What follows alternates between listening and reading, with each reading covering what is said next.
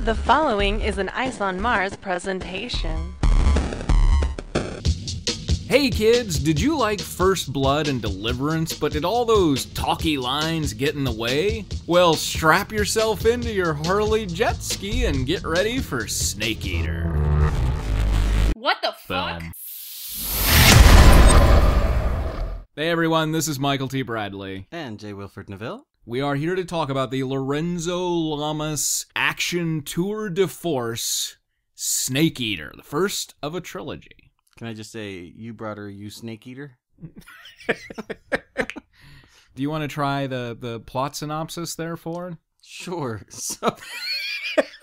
So, did we ever learn the protagonist's real name, or is he just Soldier? They might have mentioned it at the very beginning, but he's called Soldier. Everyone calls him Soldier, even people who have no reason to believe that he is a soldier, because he's kind of a long hair, bearded, hippie-looking guy. But Soldier... Even his sister calls him Soldier, which I thought was a little weird. A little weird. Apparently, he was a member of a crack special forces marine team or something or other called the Snake Eaters. Search and destroy team. So he's supposed to be some sort of super soldier. At the beginning of the movie, he's working as a vice cop, and he's trying to perform some sort of drug bust, and of course nails the first woman that appears on screen, and then nails the feet of the the drug lords with a booby trap kind of thing, which leads to him being declared a loose cannon and turning his badge and gun, yada yada. Not even exaggerating, or it's like, turn in your badge and gun, you're off the force.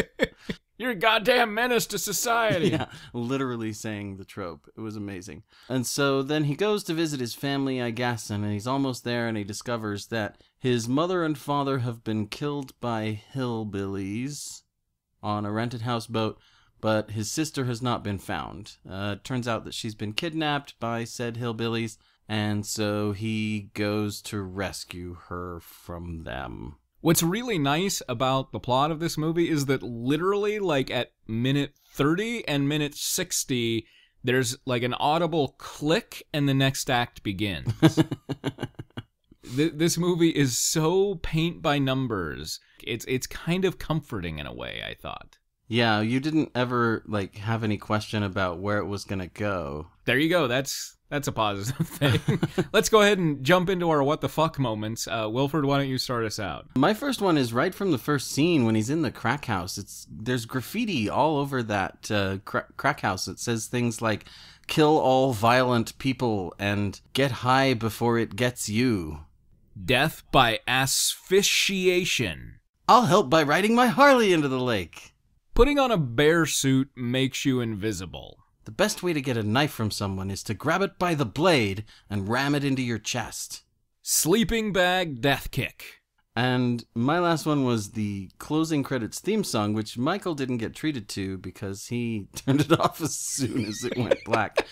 But the song was called Soldier, and I don't remember who wrote it, but one of the lines in it, the one that really caught my attention, was, "Soldier, where's your sister? Can you hear her helpless cries?" It was amazing.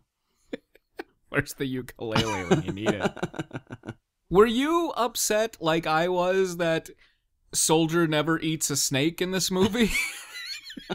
There was a disturbing lack of snake eating. We have a fish shoved into his dad's mouth, and we have a snake menacing his sister, but he never gets near a snake. Was it a snake? I thought it was an eel. Oh, maybe it was an eel. But I thought it was a fish, but it could have been an eel, could have been a snake, could have been whatever. I mean, it's not in Lorenzo Lamas' mouth. Yeah, that's for sure. So no snake eating in this movie. Very, very sad. No understanding of what police procedure is. At all.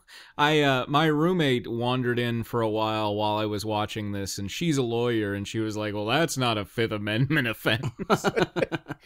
And I was like, we have so many issues before we get to the Fifth Amendment problems, right. You know? Whatever that may be. We were talking about the end credits music. I did notice that the opening credits and a lot of the music through it felt like kind of a moody romance in a way. You know, it was like that kind of sensual, slow sax, but in minor key. Like, yeah, I didn't actually notice. What year was this movie made? I believe late 80s, maybe 1990. Okay, so that feels about right. The thing that I love about 80s action movies and 80s action TV shows, like a year or so ago, I started rewatching The Equalizer, which then they made a movie with Denzel Washington, but, originally it was like an old British dude. The thing when I watched that, I was like, oh my God, like I'd totally forgotten how, especially New York, crime was portrayed in the 80s, because it's like, New York was just portrayed as this fucking cesspit. It was like, you step around one corner in New York and you might just be treated to a home invasion, rape sort of situation, no matter what. It's like Times Square, one block away, is just this festering cesspit of people who wield knives, giggle a lot, and call you strange nicknames. Lord of the Flies type situation, yeah. Oh, also, and bums are everywhere, and they're just kind of funny. In this one, we get one of the most wince-worthy bum moments ever, where the cops are on stakeout, and so they're pissing into a cup, and he gives the cup to a passing homeless man who asks for a quarter for a cup of coffee, and it was like, wow, just the carelessness about the sanctity of human life and everything. It's like, he's just a bum. Who cares? Funny.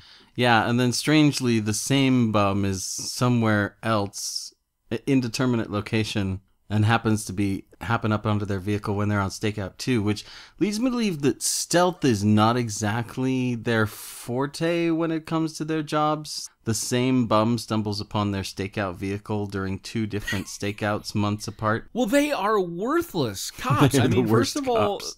I couldn't tell, was one of them a lieutenant and that's why he kept being called Lou, or was his name just Lou? I don't know, but Larry Zonka is like the head cop. You can tell by the mustache. Yeah, and his like buddy who's like, hey Lou, I didn't pay attention to anything. Tell me what I need to know, because they're exposition Right. cops. Yeah, surveillance and exposition team.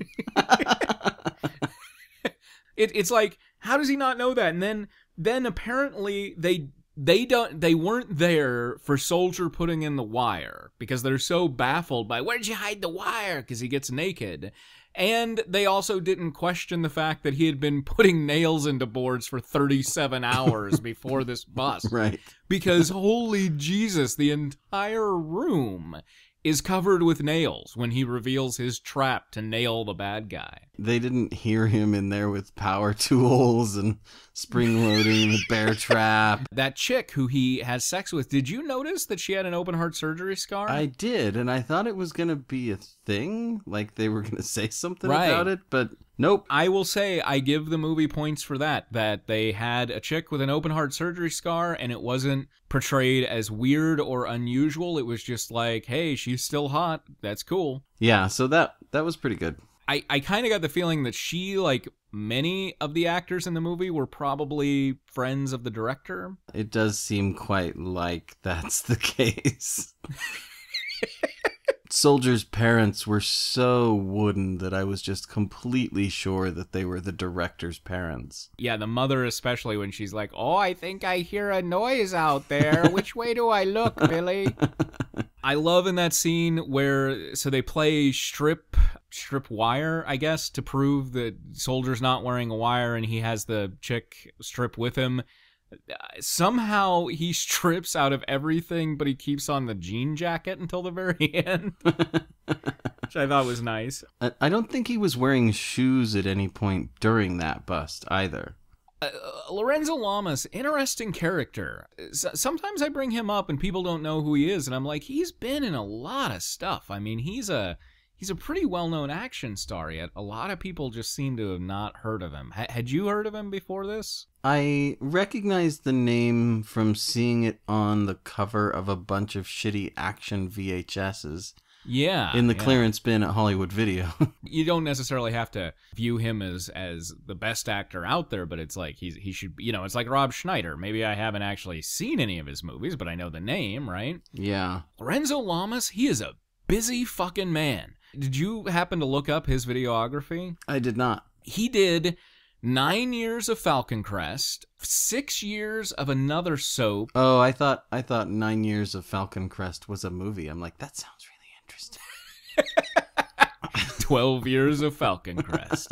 No, 9 years of the TV show Falcon Crest. 6 years of a different soap. 5 years of Renegade, his TV show, and made like 2 movies a year out of that entire time. He has like more filmography than like Woody Allen, for God's sake. Yeah, he has, 5 movies coming out in 2015? He might be in your room right now. Like, that's how much he gets around. He was in 8 movies in 2014. That man works. He works for his money, so nobody say a bad word about Lorenzo Lamas. He seems like, I guess, a decent actor. I mean, I didn't think he was terrible in this. I thought he carried the role well enough. I thought he went for ironic detachment so far at times that he just seemed like a robot. Is he still playing action stars, do you think? I don't know. Well, he always had that kind of 50-50 thing. Like, he wasn't an action star in Falcon Crest or the other soap opera he was in. He was, hot Latino-ish guy. I mean, that's really, I think one of my favorite lines happens in the bar. There's like this huge bar fight where nobody understands personal space.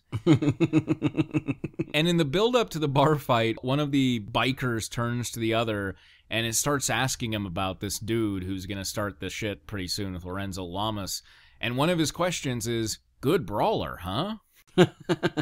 Which I just thought was really authentic biker bar talk. It was also really convenient that all of the furniture in that bar was made of balsa wood. I mean, it was obviously replaced quite a bit, so they had to go for the cheap. Yeah. That was another thing that I thought was kind of cool, was that the, like, kind of hot waitress in that bar was a much more, like, realistically proportioned woman rather than a tiny woman. I give the movie credit, but I'm not sure if it really deserves the credit or if it was just kind of, we're just pulling from this small pool of the director's friends. Like, they would have hired a super hot model to play that part if they'd had the budget. Right, yeah.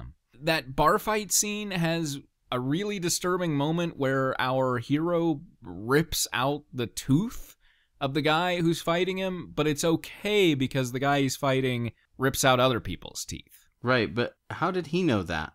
I mean, we knew it because we saw the dialogue going on at the other table, but... Well, I guess he saw the necklace with the teeth on it, and he saw the pliers in his belt, and he used his keen detecting skills to put 2 and 2 together. I mean, even if he had figured that out, though, is that really kosher? Like, I thought that was a step too far. And then I love, after he does that, he knocks this crazy guy out with 2 beer bottles, and a cop comes up to him, and he's like, "Oh, what, is there a law against knocking a guy out with beer bottles?" And it's like, yes! Fucking yeah!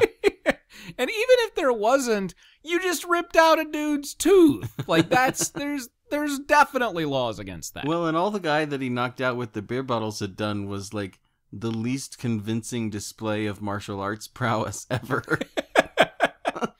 The fights in general in this movie were just horrible. The choreography was utterly ridiculous. There were moments where you could tell he was like, "Oh shit, dude, I almost hit you. I'm sorry." Yeah. Which I guess, I don't know, added a separate layer to it, but not a good one. And then the movie turns into True Detective.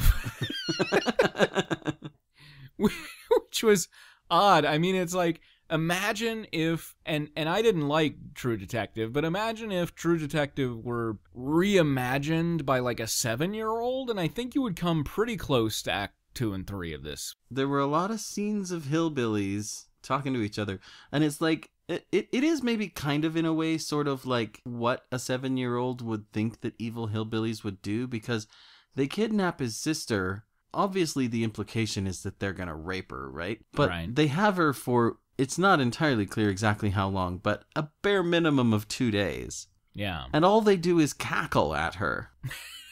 Right? Yeah. They're like melodrama villains. They're like, and twisting their mustaches because they don't actually know what the next step of this process is. They don't actually know how to move on from here. Junior at one point says that he's going to rape her and gets distracted by the fact that Soldier's there, But it's like, this was really a long time to wait, and I don't know if it's meant to be implied that she is being raped off screen or not. It's really unclear. Yeah. I got the impression that it had not happened yet, like that they were trying to build up tension toward it or something. Well, we get the ubiquitous peeping Tom leering scene, right? And it kept going farther and farther, like we see like pants removed and, you know, dirty underwear like starting to be pushed aside, and I was like, Jesus Christ, are we actually going to see fucking whipping it out and jerking it here? Like, that's really not what I signed up for when I watched signed Snake up for Eater. all the dirty hillbilly junk. Did you notice that in the background of all of the shots around the hillbilly cabin that there were actually like nice big houses in the background? I did not on the other notice that, side no. of the trees. You could tell a couple of the hillbillies were just really excited to be in a movie, and a couple of them were like, I am performing serious art now. Right, and more hillbillies just keep showing up. At one point, suddenly there's 4 more hillbillies. We're like, who the fuck are these guys? I think that one's Merlin Olsen. Yeah, I especially love when that older guy, I assume that's the Merlin Olsen guy, just shows up at the end, and it's like, this is just some guy down the road who was like, you're hunting? All right, I'll join. You just needed another body for the body count, I guess. We did kind of skip over the whole stage of like his tooling up process, right? Of like going to the marina, talking to the guy who rented the boat, and... Yeah, the old guy who loves talking about his hog chopper. Another guy who I suspect knew the director. It was a little crazy. So that was when at the point where Soldier first meets the hillbillies, and he shows them a picture of his sister, and they like throw it on the ground and laugh hysterically for a minute straight. I'm not sure why they're so easily amused, but they did find that hilarious. Their first move is to lick the picture and call her a nice piece of ass, which is the only thing they can think to call her through the entire script. Right, they call her that repeatedly. Soldier, despite being some sort of super soldier,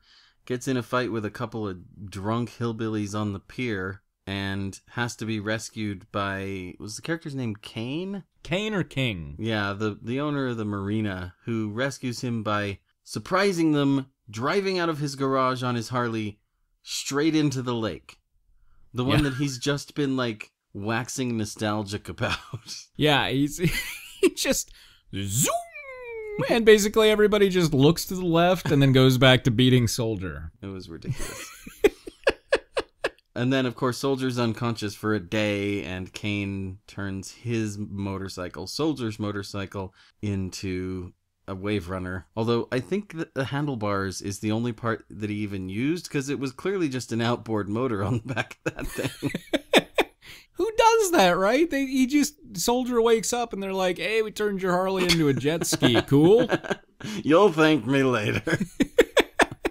And I don't understand why King Kane didn't just use the shotgun, which is what his daughter / lover / assistant / whatever uses to get rid of the hillbillies. Like, she just comes out with a shotgun, and it's like, if you had guns, why the fucking misdirection with the motorcycle? Oh, this is also when we get treated to knowledge about Soldier's advanced knowledge of, like, improvised explosives. Because he makes some sort of a dry ice bomb or something. To which Kane's daughter says, I'll bet you're pretty fun in the bathtub. And he gives her that look that's like, the fuck does that mean? I know, we were all giving her that look. Because he had said to her earlier, because she was, I don't know, just kind of bitchy, he said, like, I bet you're a lot of fun on dates, and I think she was trying to get back at him, and it didn't make any sense. Oh, I didn't pick that up. And then he's like, I'm going to go upstream and murder these hillbillies because they licked a photo of my sister, so maybe they have her? And they're like, okay, that's cool, but the real thing to worry about, besides the hillbilly clan, is that there's a bear. Right. And so they're like, because there's a bear, take this assault rifle. I was like, aren't the hillbillies the bigger threat? And who needs okay. He is in general, you know, talking about the IEDs and everything. I mean, so like at the beginning, he makes that nail trap through, and the shotgun trap throughout the movie. He makes all sorts of improvised traps. I think they were obviously going for that First Blood Rambo feel where he kind of made the entire town a trap. That idea that, like, he could live in the wilderness and survive and everything and take people out easily, right? Right. And instead it's a little more Home Alone than First Blood. Yes. If Macaulay Culkin had set lethal traps, that's basically how this movie went. That's Home Alone 4. I think we have just pitched Home Alone 4. Like, now he is a PTSD adult trapped in nightmares of these times, and there's a home invasion, and he has to murder them all. And then it turns out that it was actually just his family coming home. I would go see that movie. He is, in general, more of a snake trapper than a snake eater. I believe he could trap a snake. I don't necessarily believe he would eat one. I was kind of sure, based on the name, that it was going to be a gay porn. There was a definite moment of, I nicked the census man at one point. I don't know what that means, but yes. And so, like, he also makes some punji sticks at one point. This movie is like nothing but implied rape and punji stick making. Like, there's really little else to it beyond that. But, you know, for somebody who is so good at making traps, he's not good at avoiding them. This movie also had a bear trap in it. He just blundered into a bear trap. You'd think that if he had all this specialized training in, like, guerrilla jungle tactics, that watching out for traps would have been part of that. And I don't think the bear trap he stepped in was even buried or concealed or anything. He just No, it was just in the middle it. of a dirt road. There were a number of times where he did things that betrayed the fact that he had clearly never had any sort of combat or tactical training. Like, somebody's driving towards the shed that he's in on a tractor, and so he dives out of the shed to shoot the guy off of the tractor. Doesn't look left or right, doesn't make sure he has cover or anything, just comes out and starts shooting at that guy, and of course gets shot himself consequentially. And the thing that I didn't understand about the bear trap was, okay, I get getting into a bear trap would fucking hurt, right? But then he's like, oh, my gun is like 6 inches beyond my reach. Rather than say, crawl, I will just kind of scrabble at the ground and not be able to reach it. And he finally has to have his sister hand the gun over. And I'm like, you're already in the goddamn bear trap. Move, you know? Yeah, that scene goes on for like 45 seconds of cutting back and forth between him and the people shooting at him, and his fingers almost touching the gun, and then the people shooting at him. That scene, which is, you know, obviously the climax and everything, also has a great moment, death by skull. We got death by fish or eel and death by skull. Death by antler. The movie seemed to struggle with object permanence vis-a-vis his sister for a little while there. Did you notice that? That during the gunfight for a little while, which was the world's most boring gunfight. It was literally 3 minutes of people shooting the broadside of a shed. Yeah. And then you see bullet holes appear in the shed, and you see bullet holes appear from inside the shed, and then you see reused footage of Junior, like, racking another round in his little lever-action rifle, and it's just over and over and over again, the same shots and more holes appearing in the shed. I'm guessing they probably did that not with squibs, but practically. They probably just shot up a shed for a while and filmed it. Yeah. But yeah, it was a very long scene of a lot of people shooting at things and not a lot of people hitting anything. But he was hiding behind a wheelbarrow, which, for one, would not actually stop a round from a lever-action 30-30, which is what Junior had. I can tell you that right now. Okay. But his sister was also hiding behind it with him, but it was too close to the wall for both of them to be behind it. So it's like he's behind it and he's diving around and he's jumping up and he's popping up and laying behind it and stuff. And then he gets up and runs out of the shed. And then we get another camera angle looking behind the wheelbarrow and she's back there somehow. Even if I could buy that she did some sort of magic trick and was back there, you could see the bullet holes near the wheelbarrow and tell, like, she would have had splinters in her eye. Right. And pieces of wood, like, jammed through her femoral artery at that point. One of the hillbillies like, no way anybody could have survived that. I think it might have been Merlin Olsen, actually. Yeah. And then he comes diving out of the shed, and I kind of had to agree with the hillbillies. Like, there's no way he survived that. The shed was too small. Merlin Olsen got the best death scene because, like, Lorenzo Lamas shoots him like 3 times in the chest and he falls over. Then it cuts back to Lorenzo Lamas. Then it cuts back and Merlin Olsen is dragging a body away. And so I guess he was like, oh, shit, my spleen. Well, I got to get Tom out of the way here. That's only polite. Right. We'll leave the rifles lying here, though. I mean, I guess the idea was they made this movie for like $50, right? And so even if they only made like $100,000 off of this movie, they made their money back over and over and over again. And most of that budget was ammo. Yeah, no kidding. That fucking shed destruction, that must have cost at least a few $100s. I don't even remember the end. I think he's like making out with that chick while his like possibly raped sister just stands by uncomfortably, right? Well, and there's a helicopter coming in because she went and got the sheriff. Every woman in this movie was basically utterly useless. Even when Kane's daughter is in the process of about to be raped by one of the hillbillies, by Slim, of course, even though he's tied, bound, gagged, in a sleeping bag, dangling from a tree, Soldier is the one who knocks the guy out. Though, I guess to be fair, she does save him with the shotgun earlier. He probably would have died if she hadn't been there. She fires a round into the air. Yeah, and King Kane is useless. Maybe his real problem was actually that he doesn't know the difference between motorcycles and jet skis. Maybe he just thought he was fixing the Yeah, motorcycle. he's like, what the hell is wrong with your jet ski? It's got wheels on it. Maybe his problem was alcoholism. Yeah, let's say that's a pretty safe bet. So, what one thing would you change to make this a better movie? Yeah, that's a tough question. This is a difficult movie to fix. Probably what I would do is I would take off all of that crappy, like, smooth jazz 80s keyboard music and replace it with theme song to Benny Hill. Just at all times. Just... Yeah, yakety sax all the way through. All right, okay. I can run with that. Because it's like, I guess I kind of, as much as I maybe didn't enjoy it, I feel like the movie did what it set out to do, right? Annoy me?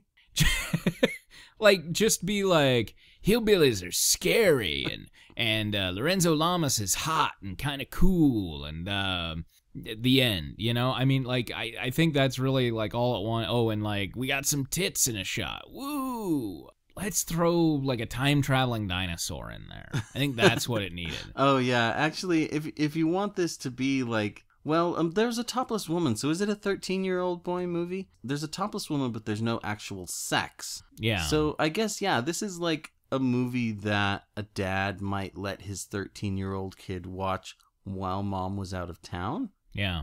And yeah, the time-traveling dinosaur would definitely have added to that 13-year-old boy cool factor. Like, instead of the bear just being Junior putting a bear claw on and swiping at people, which it's like, well, why? You're already fucking creepy home invasion hillbillies. Why would you need the added stealth factor? I guess there was the stealth factor because it makes you invisible. But it's like, instead of that, it's not actually a bear, it's a time-traveling dinosaur. And maybe Lorenzo Lamas carries a ninja sword. Yeah. Yeah. Yeah.